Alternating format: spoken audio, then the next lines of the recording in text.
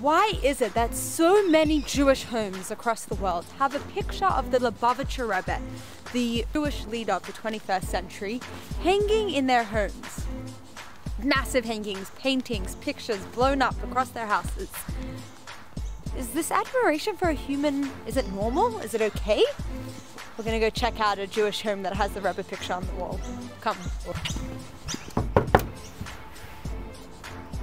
Hello? It's Espresso Parsha. Here's an analogy. Take a mirror. We use it to make sure we look good. We want to check ourselves out, make sure we look presentable, our hair is done nice, our makeup, our beard is waxed and brushed to perfection. We see how we look at the present moment. When we look at the Rebbe picture, we don't see what we are at the moment. We see a better version of ourselves, what we could become. That's because every generation, the Jewish leader has a soul that encompasses all our souls. The Rebbe's soul is our soul, just in a perfected state.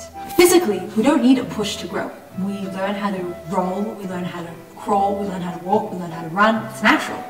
But spiritually, mentally, emotionally, we, a lot of the time, need that push, that encouragement to become better, to grow.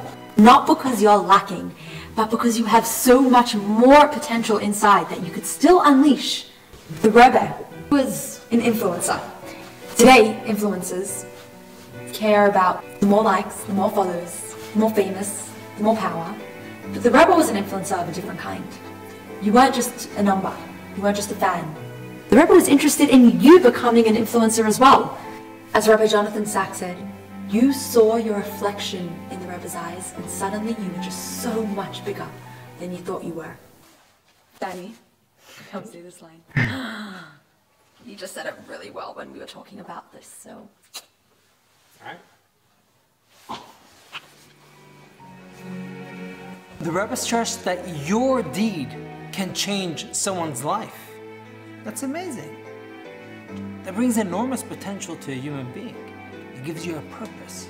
And your deed can bring the world to the era of Mashiach as well. It's in your hands. And that's why Jews and non-Jews have a picture of the Rebbe hanging on their wall. So now, unleash your potential. Chaim from Espresso Parsha.